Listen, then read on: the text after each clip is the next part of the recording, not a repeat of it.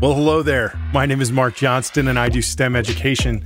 I'm super excited to be with you guys today because I'm going to show you something brand spanking new. Hardly anybody knows about it. I'm lucky enough to have stumbled across it and to be able to share it with you guys. And so it's called the VR Skills. And so today I'm going to be showing you the VRC, the VEX robotics competition virtual robot for the programming skills for the new 2021-2022 game Tipping Point. Wow. Without any further ado, let's go ahead and look at it. Well, is this song widely known, or...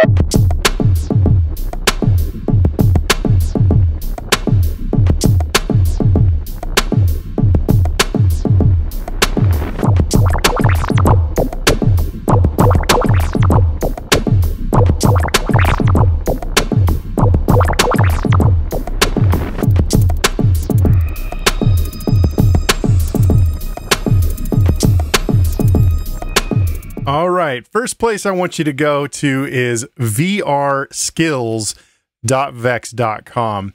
vrskills.vex.com, and check the description for the links below. And so with that, it'll take you to this splash page, the VRC VR Skills. VRC VR Skills. It's going to be hard to say, but I got it. All right, basically, this is going to take you step by step everything that you need in order to do the VR skills. The very first thing you do need, and I think this might be a bummer for some people, is you have to have a team registered with REC.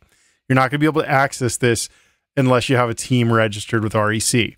If you're looking for an online robotics thing that is free, I would really recommend you go to vr.vex.com, and I have a plethora of videos on vrvex.com. So if you have a team registered, then you're going to get a key that you use to log in, and everything else here is good information, takes you to knowledge base articles. It explains how to get in there, how to get it going. And then this number 4 down here for teachers, you get a link to skills lessons. These are excellent. I've been through the first couple of them, and I mean, this is all very, very new. Like, I just got my eyes on this yesterday, and so I've been going through it as much as I could. I do have a day job, but and then here is teachers' resources. So things like how it aligns with computer science standards, how it aligns with, or how you get a pacing guide and all that kind of stuff. Great teacher stuff right there. Well, let's go ahead and jump into it, okay? So we're going to go to codev5.vex.com. codev5.vex.com. That is where all the magic happens, all right? So I went ahead and pulled it up. I got codev5.vex.com. Okay, so let's look at this beautiful, beautiful thing here. Looks so much like vr.vex.com, which is actually wonderful, because if you've been watching any of my videos on how to do vr.vex.com, you're going to feel right at home, super comfortable here. The first thing that I recommend that you do is click File, New Virtual Skills Blocks Project. And look at that. Notice that's New Virtual Skills Text Project is grayed out. That looks like it's going to be available in the future. So right now we just have blocks, which is fine. We deal with that. But in the future, you will probably be able to do text. I don't see why they would have put it there if it's not going to be something available in the future.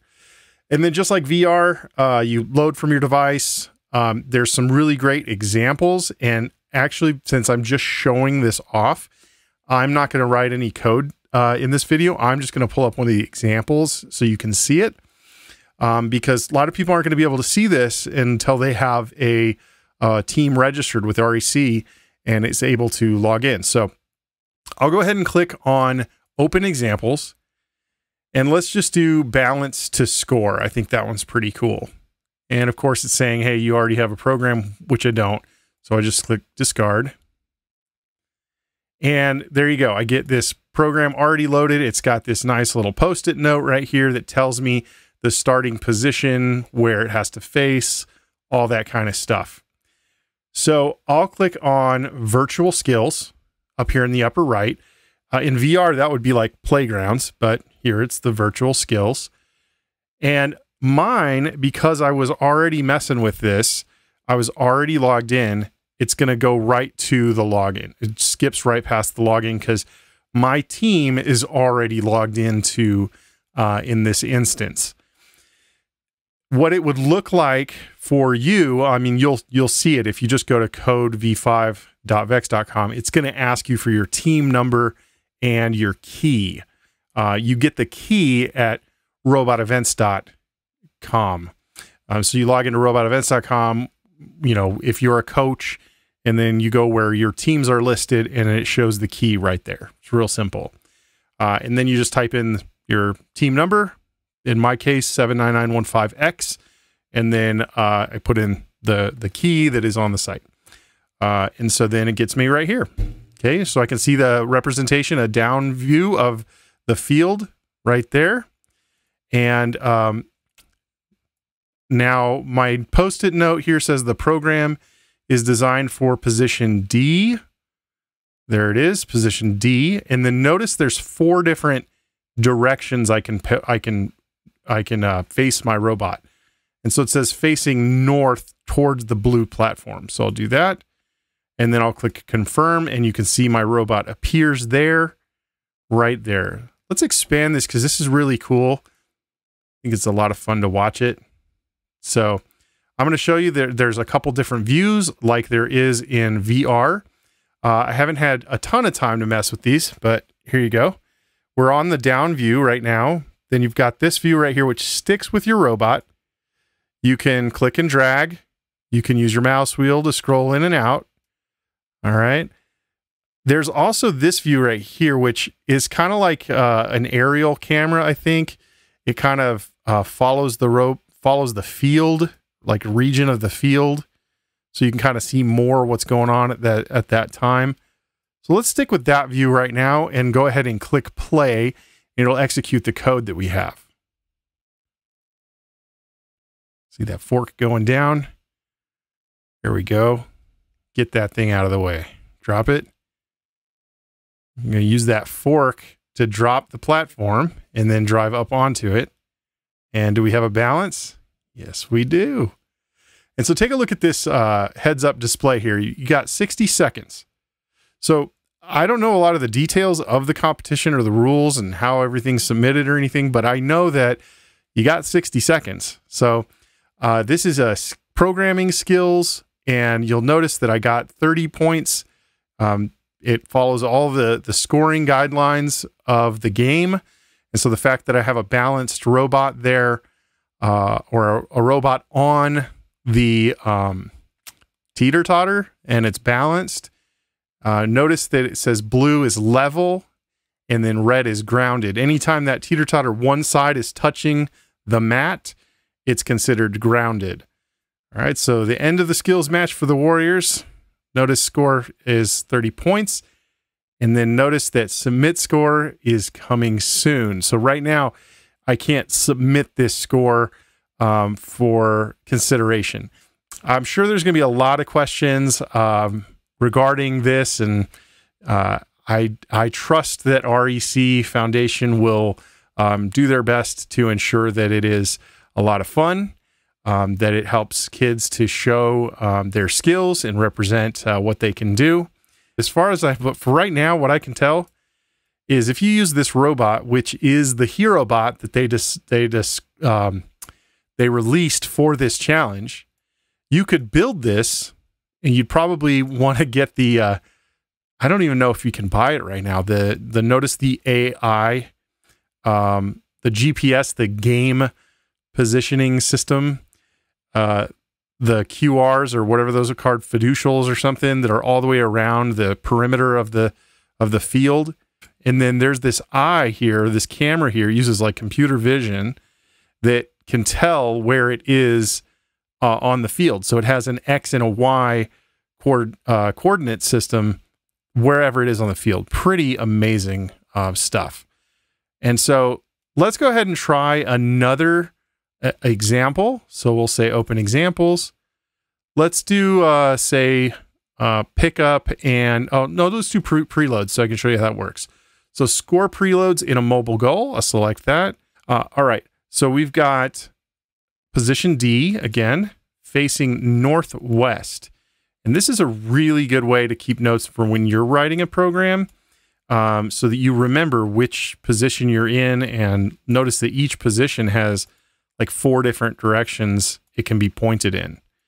And so that's indicated by the red line here, and you just click on one of the black lines to change it. So this is the neutral mobile goal, that yellow one. So that's where it wants it pointed. So I'll click confirm.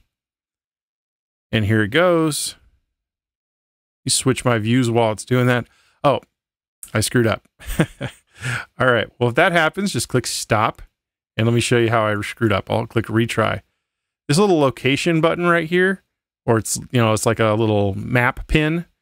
You click on that, it'll bring up the starting configuration again. And so while I did select the right position and the right direction, I didn't put my preloads on there. Preloads are the objects you're allowed to put on the robot before anything begins. So I can put 2 rings on the left fork. So if you go over here, it says choose preloads. I can put 2 rings on the left fork. And notice that it grays out the 2 on the right because it looks like you can only have 3 preloads. So you can arrange them however you want them on here. So they're just going to have 2 on the left, and then I'll confirm.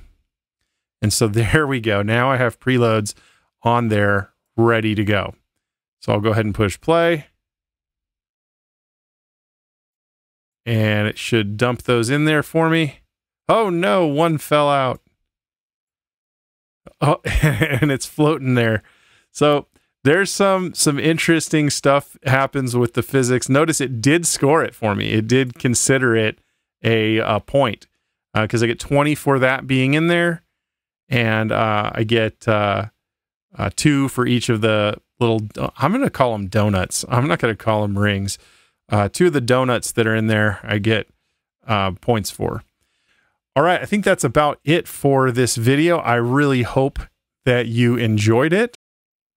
And if you did enjoy it, please go ahead and click that like button.